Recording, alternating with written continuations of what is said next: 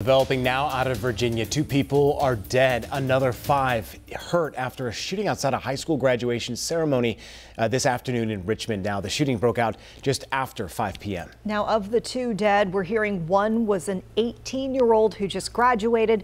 The other was a 36-year-old man attending the ceremony. And the 5 injured ranged in age from 14 to 58. Yeah, just a tragedy here. Police took a 19-year-old into custody for the shooting. They have not said much else about the teen or the motive at this point. The Richmond police chief did say people should not have felt threatened at a graduation ceremony.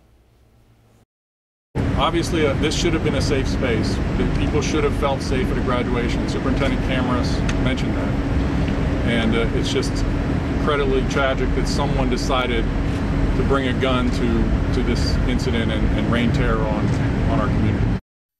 Police say they recovered 4 firearms at the scene. The Richmond public school system will close schools tomorrow.